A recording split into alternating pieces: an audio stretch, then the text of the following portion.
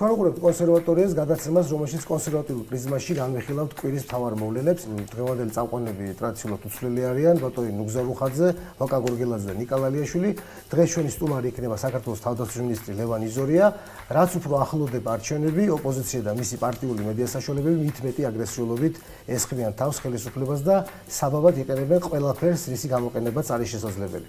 ბუნებრივია, რომ ოპონენტები დარტყმას პირველ რიგში აყენებენ იმ სფეროებს, რომლებიც ყველაზე წარმატებულად ვითარდება. ერთ-ერთი ასეთი გახლავთ თავდაცვა. თუ რამეზე შეგვიძლია ვილაპარაკოთ დღეს როგორც დასავლურ სტანდარტზე, ეს პირველ რიგში ეხება ქართულ ჯარს, რომელიც უკიდურესად დადებითი კონოტაციით მოიხსენიება საზღვარგარეთ და იღებს უმაღლეს შეფასებებს ჩვენი პარტნიორებისგან და იმავდროულად ყველა შიდა კვლევაში გამოირჩევა ქართული ხალხის ძალიან მაღალი ნდობით. ძალიან მნიშვნელოვანი მე ვიტყოდი ფილოსოფიური ცვლილება მოხდა თავდაცვის პოლიტიკაში, როდესაც ლევან იზორიო გამოაცხადა ახალი კონცეფცია, რომლითაც ნატოში გაწევრიანება სტრატეგიული მოთმინებიდან გადავიდა სტრატეგიული მზადყოფნის მდგომარეობაში. ეს ტერმინი თქვენ ნოუ-ჰაუა ბატონ ლევან და აი რო აგვიხსნათ რა განსხვავებაა სტრატეგიულ მოთმინებასა და სტრატეგიულ მზადყოფნას შორის. მე პატარა პრეისტორიას მოგახსენებ, თუ საიდან გაჩნდა ეს ტერმინი, თქვენ იცით, რომ წლის დასაწყისში ამერიკის შეერთებულმა შტატებმა სახელმწიფო უსაფრთხოების სტრატეგია გამოსცა, სადაც განსაკუთრებულად აქცენტი კეთდება კონკურენტულ სამყაროზე, ერთის მხრივ დასავლეთი უპირისპირდება ავტორიტარული რეჟიმების სისტემას და სიმბოლურად დასავლეთისთვის ეს სტრატეგია გამოსახულია, როგორც ეს ვეს მიჩელმა ბრძანა სტრატეგიული შენარჩუნება განახლებით, ანუ თავარი ამოცანა ჩვენი არის, რომ სწორედ დასავლეთის სამყარო გაერთიანდეს, გაძლიერდეს, შეინარჩუნოს ნატო როგორც უსაფრთხოების ქვაკუთხედი დასავლეთის სამყაროსთვის, ასევე ევროკავშირის ერთიანობა როგორც ერთ-ერთი მნიშვნელოვანი ამ სტრატეგიის ელემენტი.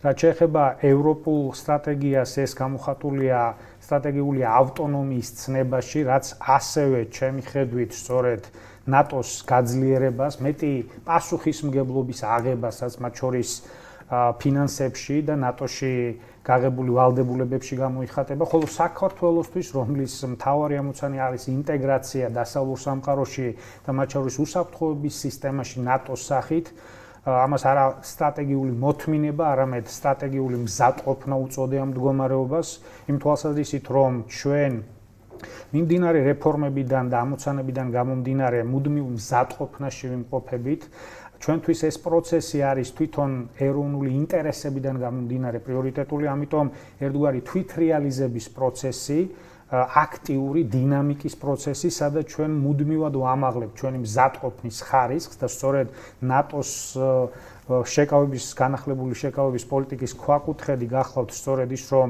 მზადყოფნის ხარისხი განსაკუთრებით ქვეყნებში, რომელიც რუსეთს ევსაზღვრებიან, საიდანაც სწორედ ეს დიდი საფრთხე მოდის და განსაკუთრებით საქართველოსთვის, რომლის ტერიტორიის 20% რუსეთისგან არის ოკუპირებული, რა თქმა უნდა, შეკავების პოლიტიკის მნიშვნელოვანი ელემენტი სწორედ მზადყოფნის ამაღლება, ამიტომ სტრატეგიული მზადყოფნა არის ჩვენი ამოცანა თითოეული ინდივიდის, ვისაც ამ სამყაროში, რასაც ქვია დასავლურ სამყარო, რასაც ქვია კონკურენტულ სამყაროში ჩვენი იდენტიფიცირება და ჩვენი როლის და მნიშვნელობის გააზრება, მათ შორის უსაფრთხოების სისტემაში ინტეგრაციის თვალსაზრისით არის არა პასიური მოლოდინის რეჟიმი, არამედ დინამიური და მოთმინება იყო პასიური მომენტი, ხო, რაღაცნაირად ესე აღიქმებოდა რა თქმა უნდა და მათ შორის და აქტიურობის თვალსაზრისით ჩვენ მთელი რიგი ღონისძიებები განვახორციელეთ. მე დღეს მაგალითად ქალბატონი როზარიას მიერ გაცხადებულ განცხადებას მოგახსენებთ, ეს არის სამოკავშირო მეკავშირე ოფიცერი ნატოსი საქართველოს, რომელმაც ფანტასტიკო, ანუ შტამბეჭდავი უწოდა იმ რეფორმებს, რომელიც ბოლო პერიოდში განსაკუთრებით ჩვენს უწყებაში განხორციელდა. მე დავესესხები ასევე 2-3 კვირის წინ აპარტურაის განცხადებას, რომელმაც ასევე თქვა, რომ ის დონე, რომელმაც უკვე დონეს, რომელსაც მიაღწია ქართულმა ჯარმა არის ის, რომ ჩვენ არაფრით არ განსხვავდებით ქართველი ჯარისკაცი ამერიკელი, კანადელი და ფრანგი ჯარისკაცისგან, ასე რომ მზადყოფნის ხარისხი არის სამაგალითო და ჩვენ მეცაც გეტყვი წლის განმავლობაში ყავდა მნიშვნელოვანი სტუმარი, რომელმაც ჩვენი ქვეყანა როგორც ნატოს პარტნიორი ქვეყანა სამოდელო ქვეყნად დაასახელა სხვა პარტნიორი ქვეყნებისთვის, ასე რომ მთელი რიგი ღონისძიებები, რაც მიმართულია, მათ შორის საქართველოს თავდაცვის მზადყოფნის პროგრამა, აქაც მზადყოფნის ტერმინი მეტყველებს სწორედ ამაზე, რაც უპრეცედენტოა და რა არის ამის თქვენ ბრძანეთ ფილოსოფია, ის რომ ჩვენ თუ ძირითადად ამ ნატოსთან დაახლოებას და სტანდარტების დანერგვას საერთაშორისო მისიებში მონაწილეობით ვახერხებდით, მათ შორის წინა გადასროლის წინა ეგრეთ წოდებული მომზადების ეტაპზე დღეს უკვე გაჩნდა წელს სწორედ ტერიტორიული თავდაცვის ამოცანა, როგორც ერთ-ერთი მთავარი ამოცანა, რაც სწორედ ადგილზე თავდაცვითი მზადყოფნის ხარისხის გაძლიერებას ემსახურება და რაც ბუნებრივია საბოლოო ჯამში ნატოს სტანდარტებთან დაახლოებას ემსახურება. ეს სტანდარტები უკვე უზრუნველყოფილია, ეს არის არა ჩემი დაკვირვების, არამედ იმიტომ მოვიხმე დღევანდელი განცხადებაც, მოვიხმე სხვა ავტორიტეტული საერთაშორისო ორგანიზაციების და ამ ორგანიზაციების წარმომადგენელთა განცხადება, რომელიც მართლაც ხაზს უსვამს ამ უპრეცედენტო დინამიკას, რომელიც უნდა გაგრძელდეს და რომელიც ჩემი აზრით სწორედ სტრატეგიული მზადყოფნის ცნებაში გამოიხატება. ბატონო ლევან, ეხლა ეს ისეთი მაგარი ტერმინია, აი ძალიან მომწონს მართლა. არ შეიძლება რომ თავდაცვას გაცდეს, თავდაცვა მართლა უხდება, იმიტომ რომ საბრძოლო მზადყოფნა არის ბოლოს ყველაფერი, ხო? და პოლიტიკურ ტერმინად გადაიქცეს მაგალითად საგარეო ურთიერთობებშიც. და ასევე საშინაო მოხმარებისთვის, იმიტომ რომ სტრატეგიული მოთმინება ძალიან სწორად თქვით, ეს იგი ძალიან პასიურ რაღაც თან ვადა, რადგან ჩვენ არ ვიცით, ეს მოთმინება ბოლოს იმდენად გამომფიტველი აღმოჩნდა, რომ შეიძლება ითქვას, რომ ძალიან ადვილად გახდა პოლიტიკური მანიპულირების ობიექტი, ხო? ნატოს გაწევრიანების თემა საერთოდ. აბსოლუტურად სწორად დანახულია, რა თქმა უნდა, გლობალურ კონტექსტში ჩვენი ამოცანა, როგორც თავში ვბრძანა, არის ინტეგრაცია სწორედ დასავლურ სამყაროში, იქნება ეს პოლიტიკური სისტემის ნაწილი თუ სამხედრო სისტემის ნაწილი, უსაფრთხოების სისტემის ნაწილი. აქედან გამომდინარე, ამ ტერმინით ხაზგასმა ხდება იმისა, რომ ეს არის პირველ რიგში თითოეული ქართველის ინტერესში, თითოეული ქართველის დასავლურ სამყაროსთან გაწევრიანების და თითოეულს ქართველის ამ სამყაროში თავისი ღირსების დაცვის მექანიზმის პოვნის პროცესი, სადაც სიმბოლურად ამ პროცესს ჩვენი ეროვნული თვითრეალიზების პროცესს ვეძახით, რომელიც ბუნებრივია პირველ რიგში რეფორმებს უკავშირდება, პირველ რიგში ადამიანის უფლებების დაცვას უკავშირდება, პირველ რიგში ჩვენი როგორც ერის და სახელმწიფოს გლობალურ, აი ამ ცივილიზებულ სამყაროში დამკვიდრებას უკავშირდება, სადაც თითოეულმა თავისი წილი პასუხისმგებლობა უნდა აიღოს. ამ შემთხვევაში ორგანიზებულმა ერთეულმა ისეთმა, როგორც არის სამხედრო დანაყოფი, ქართული შეერაღებული ძალები, გლობალური უსაფრთხოების უზრუნველყოფის საქმეში და ამის მართლაც პირნათლად შესრულების საუკეთესო მაგალითი ვართ, ხოლო სხვა სექტორებში და სხვა მიმართულებებით ასევე გვაქვს უპრეცედენტოდ დიდი მიღწევები და აღიარება, რაც კონკრეტულ შედეგებშიც გამოიხატება, მათ შორის უვიზო რეჟიმის დაწესებით, სადაც ეს კომუნიკაცია, ეს ურთიერთობა ამ სწორედ ინტეგრაციის პროცესს და ამ იდენტიფიკაციის და ამ სამყაროში დამკვიდრების და გაწევრიანების პროცესს ემსახურება. რასაკვირველია, ეს პროცესი გრძელდება საბოლოო პოლიტიკური გადაწყვეტილებების მიღებამდე, თუმცა ამ გადაწყვეტილებისადმი მოთმინების რეჟიმში ყოფნა ეს არის ჩვენთვის ცდარი პოლიტიკა, ჩვენთვის ყოველდღიური პოლიტიკა არის აქტიურობის პოლიტიკა, ჩვენივე ინტერესი, ჩვენივე ოჯახების, ჩვენივე შვილების და ჩვენივე მომავალთაობების ინტერესებიდან გამომდინარე. მოთმინება არ მოყვა, ჩვენ მოქმედების საქმე სტრატეგიულ მოთმინებას. ჩვენი მოთმინებაც აქტიური მოთმინება, რა თქმა უნდა, ჩვენ ხო რაღაცებს ვაკეთებთ სახელმწიფოს გულისხმობ. ამასთან დაკავშირებით მაქვს შემდეგი კითხვა, ბატონო ლევან. თქვენ ბრძანეთ ახლა აბსოლუტურად გეთანხმებით თვალ ნათლი ჩანს რომ აი კონტრიბუციის თვალსაზრისით ჩვენი ქვეყანა არის მოწინავე და მე მგონი პარტნიორ ქვეყნებს შორის პირველ ადგილზე ვართ როგორც რაოდენობით ასევე სამწუხაროდ სვერპლით ვინაიდან სამშვიდობო მისია ეს არ არის გასეირნება ჩვეულებრივი ჩვენ პირნათლად ვასრულებთ ჩვენს ვალდებულებას ჩვენი სტრატეგიული პარტნიორების წინაშე მე ვფიქრობ და ეს არ არის მხოლოდ ჩვენ სუბიექტური შეხედულება ეს შეფასება გავრცელებული არის სხვადასხვა ინსტიტუტების მიერ მე გულისხმობ დემოკრატიის განვითარების ხარისხს კორუფციასთან ბრძოლის ეფექტურობას თავისუფალი კონკურენციის ინდექსს ამ პარამეტრებით ჩვენ უსწრებთ ესეთ ქვეყნებს როგორიც არის მონტენეგრო როგორიც არის ალბანეთი და როგორიც არის მაგალითად მაკედონია რომელსაც აი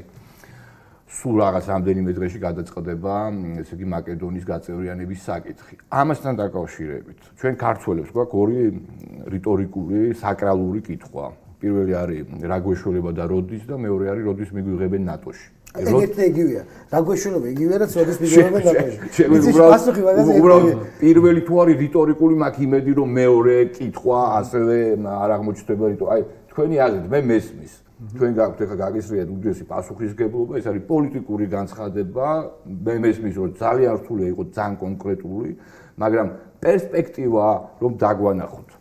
პერსპექტივა არსებობს და ეს რეალური პერსპექტივაა. თქვენ იცით რომ ბუქარესტის სამიტის შემდეგ თითქმის ყველა სამიტზე გადაწყვეტილება რომელიც იქნა მიღებული არის ძალაში, კერძოდ რაც გამოიხატება იმაში რომ საქართველოს გახდება ნატოს წევრი ქვეყანა, რომ რიაკარის პოლიტიკა შენარჩუნებულია, არც ერთ ნატოს წევრ ქვეყანას ამაზე თავისი ეჭვი არ დაუფიქსირებია, ეს არამხოლოდ ნატოს ფორმატში, არამედ ორმხრივი ურთიერთობების ფორმატშიც დასტურდება. შესაბამისად, ეს პერსპექტივა არსებობს.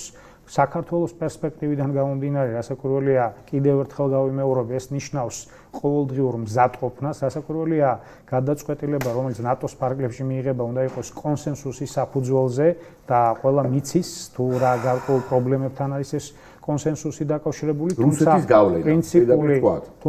თუმცა პრინციპული პოზიცია იმასთან დაკავშირებით, რომ საქართველოს გახდება ნატოს წევრი ქვეყანა არსებობს, პრინციპული პოზიცია, რომ საქართველოს ყველა იმ მიმართულებით იქნება ეს დემოკრატიის განვითარების ხარისხი თუ თავდაცვის სფეროში განხორციელებული რეფორმები არის სამაგალითო პარტნიორი და პრინციპი რომ მეტი ნატო საქართველოში და საქართველოს მეტი ნატოში სწორედ რეალობაა და ეს არის ერთადერთი მექანიზმი ასევე იმისა რომ მეტი უსაფრთხოება იყოს უზრუნველყოფილი საქართველოს მოსახლეობისთვის. თქვენ იცით რომ ნატოს ეგიდით მომავალ წელს მარტში გაიმართება ნატო საქართველოს სწავლებები საველე პირობებში, სადაც დაახლოებით 30 ქვეყნის, როგორც წევრი ისე პარტნიორი ქვეყნების მოწვევას ვგეგმავთ, ეს იქნება ერთ-ერთი უპრეცედენტო ფართომასშტაბიანი სწავლებები. თქვენ იცით რომ ყოველ წელს გვაქვს უპრეცედენტო დიდი დინამიკა ასევე საერთაშორისო სწავლებების, რაც გამოიხატება მონაწილე ქვეყნების რაოდენობასა, სამხედრო ტექნიკასა და თვითონ სამხედრო მოსამსახურეების მონაწილეობით. ეს ყველაფერი არის სწორედ ჩვენი რეგიონალური და განსაკუთრებით ჩვენი ქვეყნის უსაფრთხოებისთვის გადადგმული ნაბიჯები, რომელიც დღითი დღე ახალ დატვირთვას იძენს, მაგალითად 2019 წელს ჩვენ უკვე წელს ჰქონდა პირველად ასევე ერთ-ერთი სწავლება საერთაშორისო უკვე დასავლეთ საქართველოში პირველად, ასევე მომავალ წელს გაჩნდება ახალი კომპონენტები, საზღვაო კომპონენტი ამ სწავლების, ასე რომ მათ შორის ჩვენი ინიციატივა რომ წელს გამოვაცხადეთ ლოგისტიკის წელი, ეს ყველაფერი ხელს უწყობს იმ საერთო ინფრასტრუქტურის, ლოგისტიკური ინფრასტრუქტურის შექმნას, მათ შორის ინფორმაციის გაცვლას და მეტი ნატოს საქართველოში წარმოჩენას, რისთვისაც ჩვენ მაქსიმალურად დინამიკა გვაქვს. გასაგებია ბატონო ლევან, გასაგებია მეტი ნატო და ამ თვალსაზრისით ჩვენ ვართ სამიმდევრულები, მე გულისხმობ საქართველოს. და საიმედო პარტნიორი ვართ. და ამას აღნიშნავს ყველა ჩვენი პარტნიორი ამასთან ერთად, ხო? მაგრამ მე მაინტერესებს ტექნოლოგია. შეგვიძლია თუ არა გავწევრიანდეთ ნატოში მაპის გარეშე? რა ფაქტორმა შეიძლება შეუწყოს ხელი დაჩქარებას ჩვენი გაწევრიანების? თქვენ იცით რომ სამიტზე გაცხადდა რომ მაპი უნდა იყოს ერთ-ერთი წინაპირობა სწორედ საქართველოს გაწევრიანების, თუმცა რა გეოპოლიტიკურ ვითარებაზე იქნება დამოკიდებული კონკრეტული გადაწყვეტილებების მიღება, რა თქმა უნდა, წინასწარ ამის პროგნოზირება რთულია, თუმცა სტრატეგიული მზადყოფნა, მათ შორის ნატოს მხრიდან რომ საქართველოს გაწევრიანებას არსებობს და რა თქმა უნდა, გეოპოლიტიკური ვითარება ერთ-ერთი კომპონენტია სწორედ ამ გადაწყვეტილებების. თუ სწორად გავიგე, ჩვენ შეგვიძლია ვთქვათ, რომ ყავს ნატოს სტანდარტის ჯარი. ყოველ შემთხვევაში არაფერთან ჩამოვარდებით მონტენეგროს. ჩვენ უფრო აქტიურად მონაწილეობთ ნატოს და საერთაშორისო სამშვიდობო მისიებში. ავღანეთში მონტენეგროს ყავდა თუ არ ვსწრებს 40 ექიმი, ჩვენ მარტო 40 ადამიანი დაგვეყუპა სულ ჯამში რა ვიყოთ, ხო? ანუ შედარებაც კი არ შეიძლება. დემოკრატიის თვალსაზრისით ბევრად წინა ვართ. ამით შეგვიძლია ვიამაყოთ, თუ ნატო ღირებულებებზე დაფუძნებული ორგანიზაცია და ასეც არის. მაშინ დემოკრატიული ღირებულებები ჩვენთვისაც ძალიან მნიშვნელოვანი გახდა და სააკაშვილის პერიოდთან შედარებით, როცა კი ჩარი შეიძლება ვითარდებოდა, მაგრამ დემოკრატია აბსოლუტურად ასე ვთქვათ, შეუსაბამო სტანდარტი იყო საქართველოში ნატოს სტანდარტთან შედარებით. დღეს ეს საკითხიც აღარ არის უკვე კითხვის ნიშნის ქვეშ. რა რჩება ის კონსენსუსი. ავად სახსენებული კონსენსუსი, რომლისთვისაც ჩვენ უნდა გქონდეს სტრატეგიული მზადყოფნა. ადრე თუ გვიან შეიცვლება სიტუაცია, კონსენსუსი შედგება და ჩვენ მზადყოფნა. და ამასთან დაკავშირებით. მე ისი, როცა ამ საკითხებზე ფიქრობ ვადონელებან, კიდევ სხვა რაღაც მაწუხებს. თუ მივყვებით ჩვენი გადაცემის სულს და გონს, პრინციპში გამოდის რომ ახლა მე არ ვიტყოდი რომ ყოველგვარად თავი ქუჩში გვაქვს, რომ საქმე ცუდად არ აგვაქვს, ხომ? ამ თვალსაზრისით. ანუ თქვენი უწყების მოქმედებიდან და შრომიდან გამომდინარე, მაგრამ რამ გაამწარა, რამ დაზაფრა, ასე ვთქვათ, ზოგიერთი მასმედიუმი ჩვენთან საქართველოში, მაგალითად რუსთავი 2, რომ ასეთი გამალებით, ასეთი სიმძაფრით უტევს ჩვენ სამხედრო უწყებს, თქვენ სამინისტროს, თქვენს უწყებას, ეს ერთი და მეორე აი როგორ უნდა ჩვეულებრივმა მსმენელმა, ჩვეულებრივმა თვალმა და გონებამ, ჩვეულებრივმა ელემენტარულმა მომზადებამ როგორ უნდა გაარჩიოს ერთმანეთში არეული და ათხიზული ინფორმაცია და დეზინფორმაცია, რომელიც იცი არც ისე მიამიტურად არის არეული ერთმანეთში. იმიტომ რომ ჟურნალისტებს საქართველოში აქვს საკმაოდ დიდი გამოცდილება ისე შემოგაპარონ ინფორმაცია და დეზინფორმაცია, რომ ჩვეულებრივმა მსმენელმა თუ ის განსწავლული და გაწაფული არ არის, ვერც კი გაიგოს რასია საქმე. აი როგორ გზნობ თავს ამ შეტევის დროს და საერთოდ რატოა ეს შეტევა თქვენზე ასე გამძაფრებული? ძალიან სამწუხაროა, როდესაც გარკვეულ უსამართლო ბრალდებებს ისმენ დისკრედიტაციის სტელობას. ასეთი ამბავი გავწერდა. ხო, 6 წელია შვებულებით არ მისარგებლია, გასული კვირა გახდით შვებულებაში და ეს ინფორმაციაც ისე გაჟღერდა, რომ ჩვენ ძალიან ცუგი ვიმალებოდი. მე მინდა თქვენ აბსოლუტურად სწორად თქვით, გარკვეულ ამ სულელურ ბრალდებებს, მოდი ამ ტერმინისთვის, მაგრამ ვიხმარ, იმიტომ რომ საზოგადოებას ახსნა ჭირდება. აი მაგალითად ერთ-ერთი ბრალდება, რომელიც გაჟღერდა ცალმხრივად, თან დემოკრატიას ხომ ჭირდება მეორე მხარის არგუმენტი. სხვადასხვა თუ აკვირდებით, იმდენად ტენდენციურია, რომ მეორე მხარეს ამ შემთხვევაში ვისაც ბრალს დებენ, არ აქვს საშუალება გაიმართლოს თავი და პირიქით იქვე აფიქსირებენ, რომ არადა ჩვენ მქონდა სურვილი, რომ სწორედ მოადგილეს გაეკეთებინოს სრულყოფილი კომენტარი. თანაც ეს ისე ხდება, მიწოდება არასრულყოფილად ინფორმაციის, რომ შტაბ-ეჭვლება რჩება, მართლა კორუფციას აქვს ადგილი, მართლაც უსაზღვროდ წარმომადგენლობით ხარჯების მატებას, არადა მოდით მოვკლეთ და კონკრეტულად ახსნით. კერძოდ, თქვენ იცით, რომ არსებობს წარმომადგენლობით ხარჯები და როდესაც ჩვენ დავიწყეთ 2016 წლის მიწურულს, უკვე დაგეგმილი იყო ნიშნულოვანი ღონისძიებები 2017 წლისთვის. მხოლოდ ერთი ღონისძიება. კერძოდ თქვენ მოგეხსენებათ, რომ იყო ნატოს სამხედრო კომიტეტი 2017 წელს საქართველოში დაჯდა დაახლოებით 400.000 ლარი. მასშტაბური მე ვალდებული ვარ, იძულებული ვარ ეს ინფორმაცია საზოგადოებას მივაწოვო გამჭვირვალობისთვის. პირველად ასევე 2017 წელს ჩატარდა სამხრეთ აღმოსავლეთის თავდაცვის მინისტერიალი, რაც ასევე უკავშირდება 100.000-ობით ლარს. ასევე პირველად უპრეცედენტო რაოდენობა კოლეგებისა, თავდაცვის მინისტრებისა ესტუმრა საქართველოს 10-ჯერ იყო სტუმრობა და შესაბამისად ეს ყველაფერი დაკავშირებულია, ახლა მე დეტალებში და ბუღალტერიაში არ ჩავალ, ბუნებრივია, მაგრამ ის თანხა, რაც 2016 წელთან შედარებით გამოიხატა 800.000 ლარით, სწორედ ამ ღონისძიებებით, ანუ ობიექტური გარემოებებით არის განპირობებული და მეტიც წელს ჩვენ 10 თვის თავზე გვაქვს 1.200.000 მხოლოდ დახარჯული, ანუ გაცილებით ნაკლები ვიდრე 2016 ან მით უფრო 2017 წელს დაიხარჯა. ხოლო გადაწყვეტილება, რომელიც 2015 წელს გამოიცა მთავრობის მიერ, ასეც მინდა მოსახსენო. ბატონო, გასაგებია მეტი ნატო და ამ თვალსაზრისით ჩვენ ვართ თანამიმდევრულები, მე გულისხმობ საქართველოს. და საიმედო პარტნიორი ვართ. და ამას აღნიშნავს ყველა ჩვენი პარტნიორი ამასთან ერთად, ხო? მაგრამ მე მაინტერესებს ტექნოლოგია. შეგვიძლია თუ არა გავწევრიანდეთ ნატოში მაპის გარეშე? რა ფაქტორმა შეიძლება შეუწყოს ხელი დაჩქარებას ჩვენი გაწევრიანების? თქვენ იცით, რომ სამედზე გაცხადდა, რომ მაპი უნდა იყოს ერთ-ერთი წინაპირობა სწორედ საქართველოს გაწევრიანების, თუმცა რა გეოპოლიტიკურ ვითარებაზე იქნება დამოკიდებული კონკრეტული გადაწყვეტილებების მიღება, რა თქმა უნდა, წინასწარ ამის პროგნოზირება რთულია, თუმცა სტრატეგიული მზადყოფნა, მათ შორის ნატოს მხრიდან რომ საქართველოს გაწევრიანდეს არსებობს და რა თქმა უნდა, გეოპოლიტიკური ვითარება ერთ-ერთი კომპონენტია სწორედ ამ გადაწყვეტილებების. თუ სწორად გავიგე, ჩვენ შეგვიძლია ვთქვათ, რომ ყავს ნატოს სტანდარტის ჯარი. ყოველ შემთხვევაში არაფერთან ჩამოვარდებით მონტენეგროს. ჩვენ უფრო აქტიურად მონაწილეობთ ნატოს და საერთაშორისო სამშვიდობო მისიებში. ავღანეთში მონტენეგროს ყავდა თუ არ ვთქვი 40 ექიმი, ჩვენ მარტო 40 ადამიანი დაგვეყუპა სულ ჯამში რა ვიყოთ, ხო? ანუ შედარებაც კი არ შეიძლება. დემოკრატიის თვალსაზრისით ბევრად წინა ვართ. ამით შეგვიძლია ვიამაყოთ, თუ ნატო ღირებულებებზე დაფუძნებული ორგანიზაცია და ასეც არის.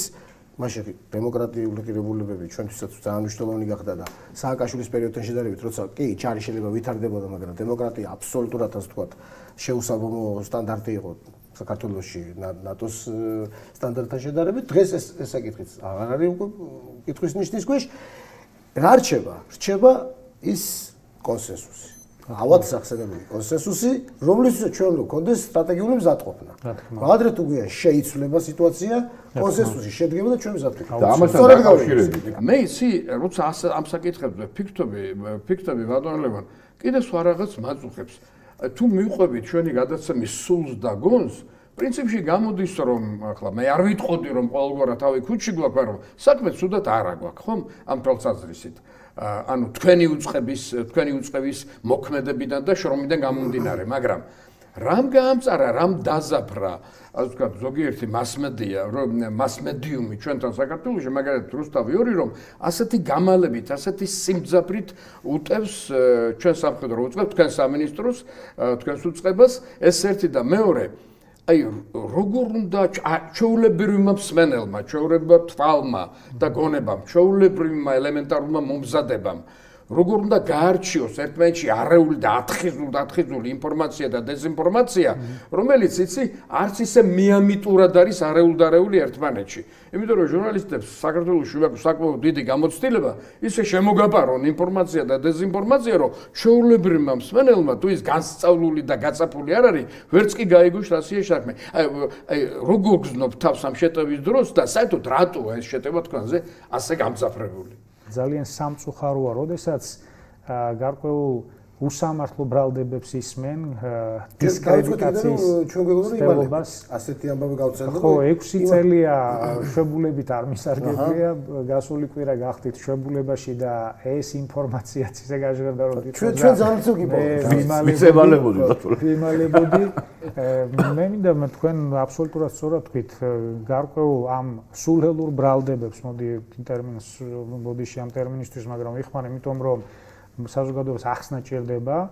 აი მაგალითად ერთ-ერთი ბრალდება, რომელიც გაჟღერდა ცალმხრივად, თან დემოკრატიას ხომ ჭირდება მეორე მხარის არგუმენტი. სხვათა შორის თუ აკვირდებით, იმდენად ტენდენციურია, რომ მეორე მხარეს ამ შემთხვევაშიც ბრალსდებენ, არ აქვს საშუალება გაიმართლოს თავი და პირიქით იქვე აფიქსირებენ, რომ არადა ჩვენ მქონდა სურვილი, რომ სწორედ მოადგილეს გაეკეთებინოს სრულყოფილი კომენტარი. თანაც ეს ისე ხდება, მიწოდება არასრულყოფილად ინფორმაციის, რომ შტაბ-ეჭვლება რჩება, მართლა კორუფციას აქვს ადგილი, მართლაც უსაზღვროდ წარმომადგენლობით ხარჯების მატებას, არადა მოდით მოვკლეთ და კონკრეტულად ახსნით.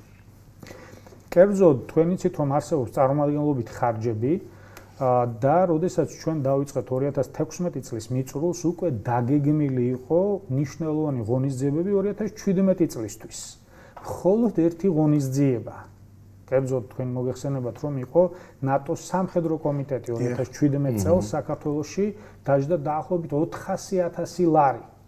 მასშტაბური მე ვალდებული ვარ, იძულებული ვარ ეს ინფორმაცია საზოგადოებას მივაწოვო გამჭვირვალობისთვის. პირველად ასევე 2017 წელს ჩატარდა სამხრეთ აღმოსავლეთის თავდაცვის მინისტერიალი, რაც ასევე უკავშირდება 100.000-ობით ლარს. ასევე პირველად უპრეცედენტო რაოდენობა კოლეგებისა, თავდაცვის მინისტრებისა ესტუმრა საქართველოს 10-ჯერ იყო სტუმრობა და შესაბამისად ეს ყველაფერი დაკავშირებულია, ახლა მე დეტალებში და ბუღალტერიაში არ ჩავალ, ბუნებრივია, მაგრამ ის თანხა, რაც 2016 წელთან შედარებით გამოიხატა 800.000 ლარით სწორედ ამ ღონისძიებებით, ანუ ობიექტური გარემოებებით არის განპირობებული და მეტიც წელს ჩვენ 10 თვის თავზე გვაქვს 1.200.000 მხოლოდ დახარჯული, ანუ გაცილებით ნაკლები ვიდრე 2016 ან მით უფრო 2017 წელს დაიხარჯა. ხოლო გადაწყვეტილება, რომელიც 2015 წელს გამოიცა მთავრობის მიერ, ასეც მინდა მოსახლეობას უთხრა, რომ 20%-ით შეზღუდულიყო 2014 წლის წარმომადგენლობითი ხარჯები, განუხორციელებელია მთელ რიგ შემთხვევებში და ამიტომ რომ დინამიური პროცესია, წინასწარ განსაზღვრო, რომ სტუმრები, ღონისძიებები, რამდენი მაგალითად მე დინამიკას დავაკვირდი ბოლო 7-8 წლის, გაცილებით მეტი იყო 11-12 წელს, მაგრამ 10 წელს გაცილებით ნაკლები, ანუ რიგ შემთხვევაში 3 მილიონს აჭარბებს, რიგ შემთხვევაში 1.5 მილიონი, ანუ ეს დამოკიდებულია იმაზე თუ რა ღონისძიებები იგეგმება და ბუნებრივია ის რომ ნატოს სამხედრო კომიტეტის ჩატარება არის საქართველოსთვის უმნიშვნელოვანესი ღონისძიება, ამაში თანხმდებით, მაგრამ ამის გაჟღერება ამ კონტექსტში რომ იზორიამ წარმომადგენლობით ხარჯები გაზარდა, ეს წარმომადგენლობით ხარჯების გაზრდა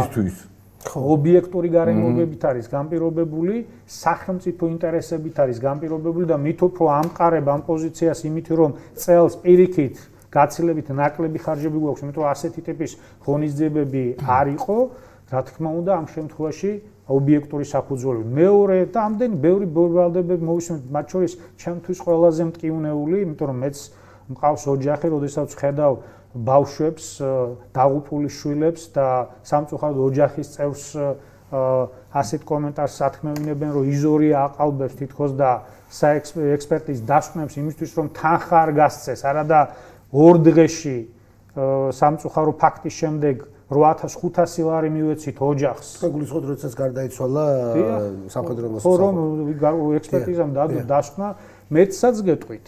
შიდა რეგულაციები ჩვენ არ ქონდა ვალდებულება თანხის გაცემის. ეს იყო წმინდა მორალური აქტი, რომელსაც არა მხოლოდ ამ კონკრეტულ შემთხვევაში, არამედ მსგავს შემთხვევებში ყოველთვის ვიყენებთ გამომდინარე იმ დისკრეციიდან, რომელიც მინისტრს აქვს ინდივიდუალური აქტის გამოცემის თვალსაზრისით. ან ბრალდება, რომ თითქოს და რა თქმა უნდა ხდება ცალკეული სამართალდარღვევები, როგორც სამხედრო მოსამსახურეების მხრიდან, ისინი საზოგადოების წევრები არიან და არის გადაცდომის ფაქტები, რომელიც ზიანს აყენებს ბუნებრივია შერაგუძალვის, მაგრამ არც ერთი ფაქტი არ არის ისეთი, სადაც ჩვენ არ გვაქვს თანამონაწილეობის მაღალი ხარისხის და ამ ფაქტების გამოვლენის დიდი მაჩვენებელი, მათ შორის იმისა, რომ ხელფასები ირიცხებოდა ანგარიშებზე, სადაც სამხედრო მოსამსახურეები იყვნენ გათავისუფლებულები. ეს პირველად სწორედ მარტის თვეში, ამ წლის მარტის თვეში გამოძიება ჩვენ პროკურატურასთან ერთად დავიწყეთ ოპერატულ ღონისძიებებს. თქვენ თუნდაც გამოავლინეთ ეს კონტროლის პალატამ უბრალოდ აუდიტის სახელმწიფო სამსახურმა დასკვნაში დააფიქსირა, რაც საზოგადოებას მიაწოდეს ისეთ სახით, რომ თითქოს და რაღაცა ხდება, თითქოს და იზორიას ინტერესები იკვეთება, არა და იზორიას ერთადერთი ინტერესი ის იყო მარტის თვიდან, როგორც კი ეს ინფორმაცია მიიღო, რომ მაქსიმალურად გამოგვევლინა გამოძიების ინტერესებიდან, ამასაც არ ვასაჯაროებდით, რომ მაქსიმალურად გამოგვევლინა პირთა წრე და სწორედ ჩვენი ვთქვათ აქტიურობის შედეგად მოხდა ამ კონკრეტულ პიროვნებების დაკავება. ასე რომ მთელი რიგი ბრალდებები, რომ კონკრეტულად უპასუხო თქვენს კითხვას, აი ახლა დღეს მაგალითად ასევე ამის დაგვირგვინება ის, რომ მე თითქოს და მაქვს ცუდი ურთიერთობა პრემიერთან და რომ თითქოს და ხო იგეგმება მინისტრის გათავისუფლება, აგერ საჯაროდ ვიტყვი, რომ არავითარი მსგავსი გეგმები არ არსებობს. მე დღესაც მქონდა პრემიერთან კომუნიკაცია და მაქსიმალური მზადყოფნა იმისა, რომ უფრო მეტი გაკეთდეს ქართულ შეერაღებულ ძალებში. მე მეცაც გეტყვით, პირველი პრეცედენტია, როდესაც მეგობრულ გარემოში ბატონი მამუკა მობრძანდა 3 კვირის წინ გენშტაბში და საჭიროებებზე იყო ორიენტირებული, ოფიცრებს შეხვდა გენშტაბის ხელმძღვანელობას და გაუგვითხრა მაქსიმალური მხარდაჭერა. ასე რომ ეს ყველაფერი არის ვიღაცის ფანტაზიის ნაყოფი, რომელიც ჩემი აზრით მიმართულია დემორალიზებისკენ, მიმართულია წარმატებული პროექტების და პოლიტიკის დისკრედიტაციისკენ, მაგრამ მე ჯარის ინსტიტუტის დისკრედიტაციისკენ, მაგრამ მე პასუხად დღეს ის განცხადება მოვიყვანი ამის პასუხად, რაც დღეს გაჟღერდა, თუ როგორ აფასებს ნატო, მისი სამოუკავშირო ოფისი, მისი წარმომადგენელი კავკასიაში, სამხრეთ კავკასიაში იმ რეფორმებს და მიღწევებს, რაც გვაქვს და რომელიც გრძელდება, ასე რომ ეს ობიექტური შეფასებები, ეს ბრალდებები და მათ შორის მესმის, რა თქმა უნდა, კრიტიკა უნდა იყოს მამოძრავებელი ძალა დემოკრატიაში ჯანსაღი განვითარების, თუმცა ამ კრიტიკას, რა თქმა უნდა, რაციონალური საფუძვლები უნდა ჰქონდეს, მაგრამ კრიტიკა, რომელიც ამ რაციონალურ საფუძვლებს და მხოლოდ კონკრეტულ ამოცანას ისახავს, რომ დისკრედიტირება და დეგრადირება მოახდინოს პროცესის, არის არა ჩემთვის და მხოლოდ თავდაცვის უწყების არადოს ქვეყნისთვისაც დამაზიანებელი, რადგან ეს არ არის მაგალითი კარგი დახვეწილი დემოკრატიული კულტურის ინტეგრაციის პროცესზე, რომელზეც მე გესაუბრებოდით, მხოლოდ შესაძლებელია დისკურსის იმ ფორმატში, სადაც მხარეებს არგუმენტების თანაბარი წარმოდგენა აქვს ფილოსოფიას და ნაგე ჰაბერმასის მთავარი დოქტრინა სწორედ ეს არის, რომ თამაშის წესი დემოკრატიაში მხოლოდ თანაბარ შესაძლებლობებზეა დამოკიდებული და არა ცალმხრივ ტალახის როლაზე. გასაგებად ერთი არაპროფესიული მარტივი შეკითხვა მომევიდა თავში. არ შეიძლება რომ არასამართლიან კრიტიკას და დეზინფორმაციას მოვასწრო და მადა დავაკარგინოთ წინასწარ იმათ ვისაც ამის სურვილი აქვს. მე პირადად ეს ყველაფერი უფრო მაძლიერებს აქედან გამომდინარე, ჩემი მადა ალბათ იმაშია, რომ უფრო მეტი გავაკეთო და შესაბამისად მოსახლეობა იმდენად უკვე დემოკრატიულად განვითარებული, იმდენად საღადაა ჩამოყალიბებული მოსახლეობაში თვით შეფასების, მათ შორის ამ პროცესების შეფასების კრიტერიუმები, რომ სასურველია მათ განსაჯონ, ვინ როგორი კულტურის ფარგლებში მოქმედებს. ესე იგი, თქვენი ნალაპარაკებიდან გამოვიტანე სამი დასკვნა. პირველი, რაც უფრო მეტად უახლოვდებით ნატოს, მით უფრო მეტი აქტივობა იგეგმება და ტარდება საქართველოში და მით მეტ ფულს ხარჯავთ. დიახ. მეორე, რაც უფრო წარმატებულია თავდაცვის სამინისტრო და შესაბამისად რაც უფრო უახლოვდება ნატოს და რაც უფრო მეტ აქტივობებს ატარებს საქართველოში, მით უფრო ღიზიანდება ნაციონალური მოძრაობა და რუსთავი 2 და მესამე, ქვეყანაში მართლა დემოკრატია ბატონო გზა, თორე აი წარმოიდგინეთ, რომ სააკაშვილის დროს რომელიმე სახელმწიფო სტრუქტურას აუდიტს თუ სხვა ვინმეს დაედო რამე კრიტიკული თავდაცვის სამინისტროს მიმართ. მე ხო შეუძლებელი იქნებოდა. აი ნუ ნაღდად აი სამი როდიში, მაგრამ ეს დასკვნა ჩემთვის არის ერთ-ერთი მე მგონი ყველაზე სამაგალითო დასკვნა, რომელიც თავდაცვის უწყებაში დადებულა როდისმე, სადაც არც ერთი ფაქტი არ დასტურდება გარკვეული კორუფციის, მათ შორის შესყიდვებთან დაკავშირებით და ეს ყველაფერი არის მართლაც დასტური იმისა, რომ პროცესები არის მაქსიმალურად გამჭვირვალე და მაქსიმალურად კანონის ფარგლებში. მათ შორის ახლა ამ შესყიდვებზე გამახსენდა, თუ გინდით ჯაშუშის თემაზე, ახლა ისევ მორიგი ბრალდება, თითქოს და კანონი რატომ უნდა დაიცვას თავდაცვამ, სხვა ინტერესებია დასაცავია. ჩვენ აბსოლუტურად კანონის ფარგლებში მოქმედებდით, ესეც ერთგვარი მორიგი ბრალდება, იმიტომ რომ არსებობს შესყიდვების ორი ტიპი, ერთი საიდუმლო და მეორე არასაიდუმლო. არასაიდუმლო შესყიდვებში ვალდებულებაა, რომ ჩვენ გქონდეს დისტანცია და არ გქონდეს ინფორმაცია თუ ვინღებულო პირიქით თუ ჩაერი, ესე იგი ერევი არაკანონიერად, ხოლო საიდუმლო შესყიდვები პირიქით არსებობს ვალდებულება იცოდე ვინღებულობს და ამ შემთხვევაში ამ პიროვნებამ ვინ ჯაშუშობაზე იყო ბრალდებული, ის სხვა საკითხია კიდევ რამდენად იყო რეალურად ამ ბრალდებით, იმიტომ რომ კაცი რომელიც მილიონობით თანხით ეხმარებოდა მატერიალურად ნაციონალურ მოძრაობას, რატომღაც მათთვის მე არასასურველი გახდა.